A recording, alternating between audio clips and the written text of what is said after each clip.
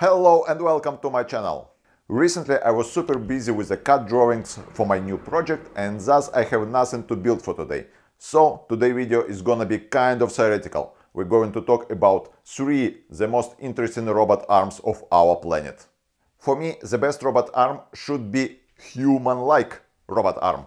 Because with our human arms we can do a lot of different stuff, and like this, with human-like robot arm we would be also able to do a lot of different stuff. So we're looking for the robot arm of the human size, the same structure and the same number of joints. The human arm has 7 degrees of freedom, and it would be nice to have the robot arm which has the same dynamics as the human arm, so we can throw the objects, we can do the high five and other cool stuff. And this is my list of the top 3 robot arms. LIMS2, low inertia manipulator with high stiffness and strength, Blue Robot, and Allodi or Allodi. I don't know how to pronounce this, but this is actually the entire robot, but the robot arm from this entire robot is super interesting. Let's talk about them in details. And so, the first is LIMS2, this one.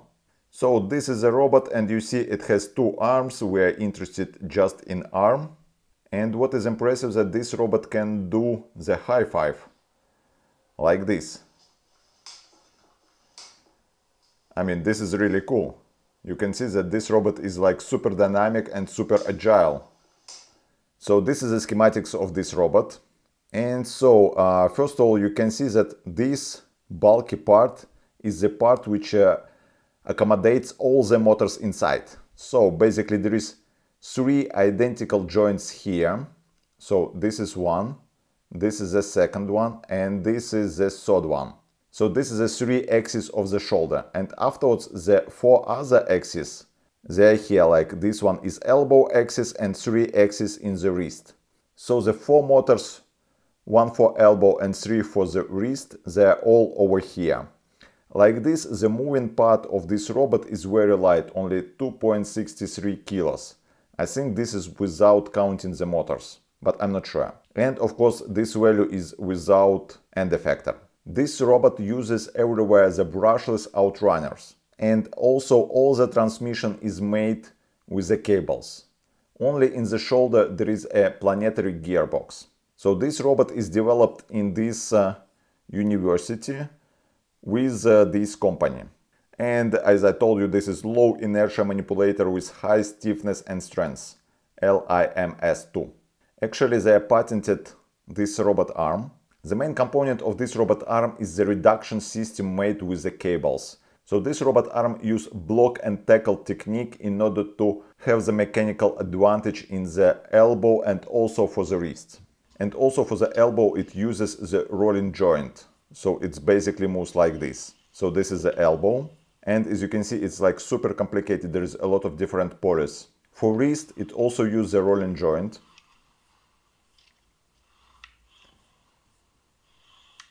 And so this is the shoulder, so here in the shoulder you see there is 4 motors for the elbow and wrist.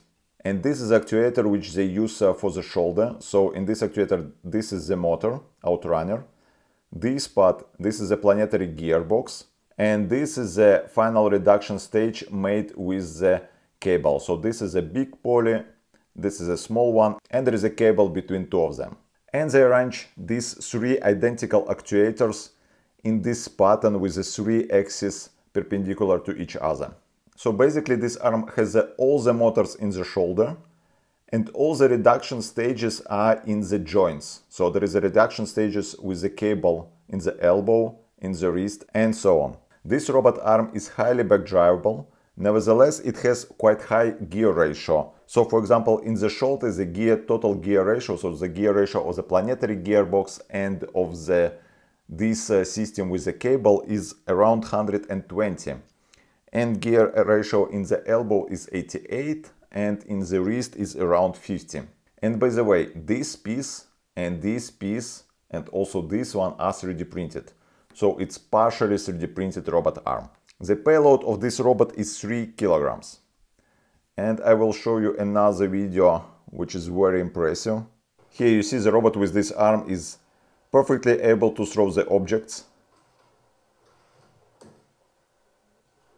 And this is really nice. And the name of the next robot arm is Blue, just Blue.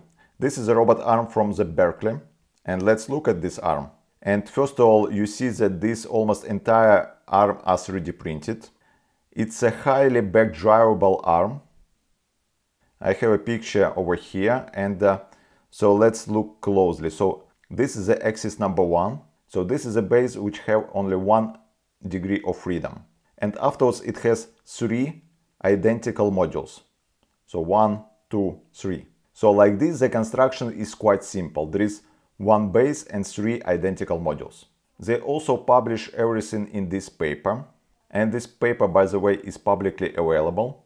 So first of all, you can see that they use quasi-direct drive. So they use the reduction ratio of a little bit more than 7. The payload of this arm is 2 kg and they expect to cost it less than 5,000.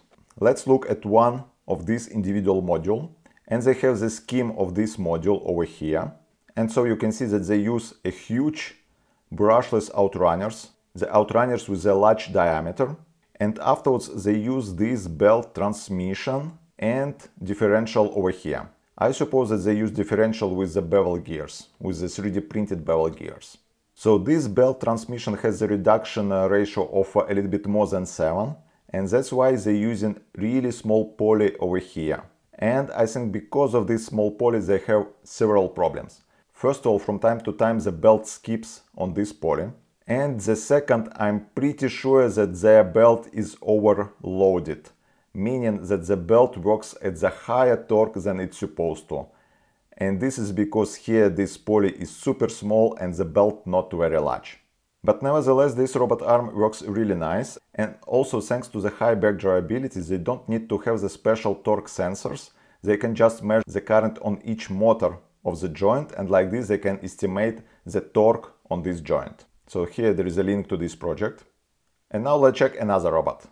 And the third robot about which we're going to talk today is called Allodi or Allodi, I don't know. So let's look at it.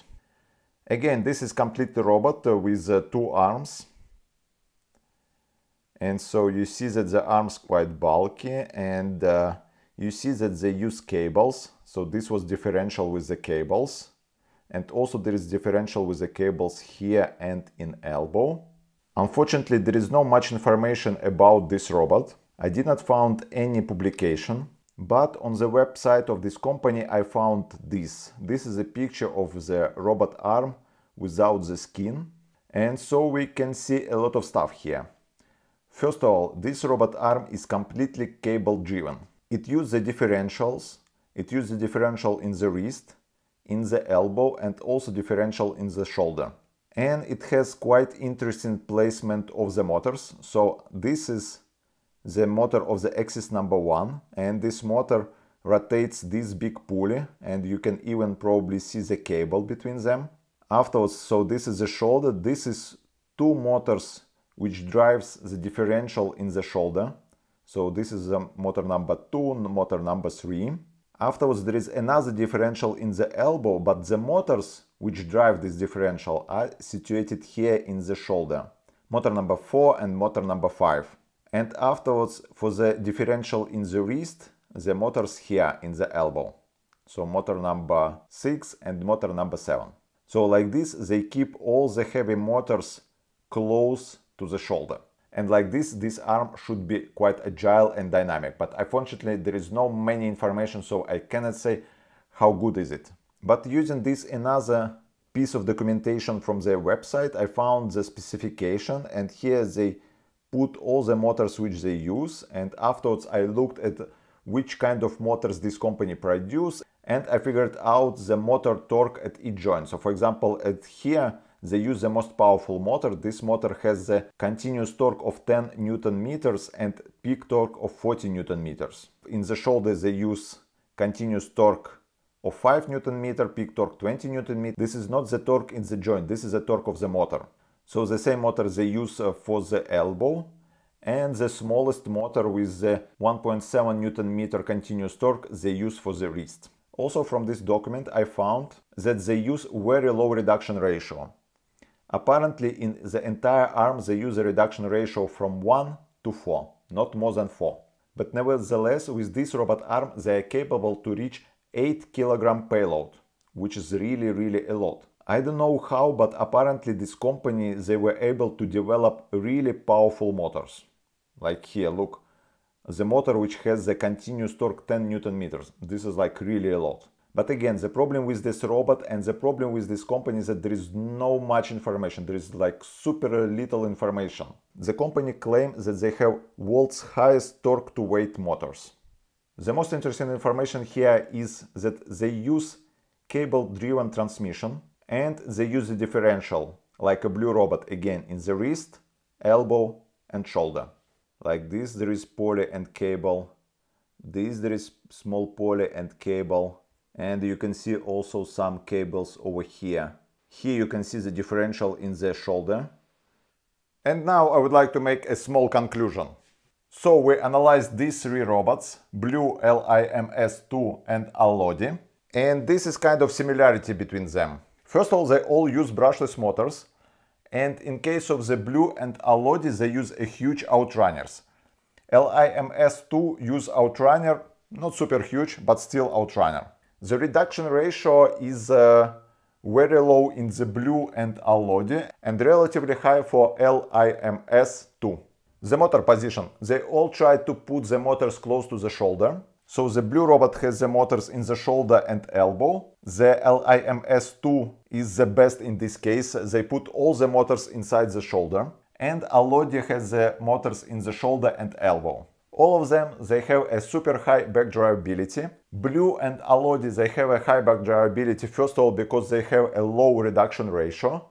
And LIMS2 has a high backdrivability because they use the cables. And cable transmissions, they are quite often really backdrivable.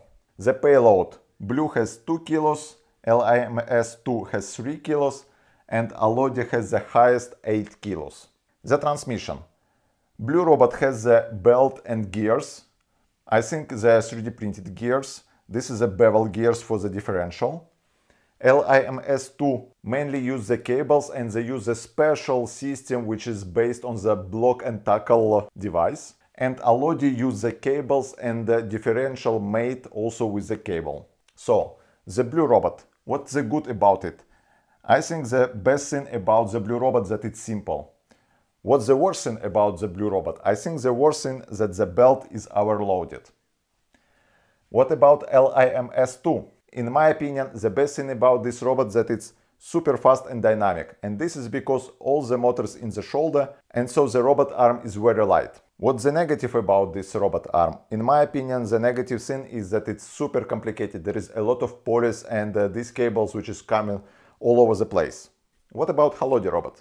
I think the most interesting is that it's like super powerful. 8 kilos payload is really a lot. But what I don't like about it is that there is no much information. There is like super little information. I did not find any publication about this robot.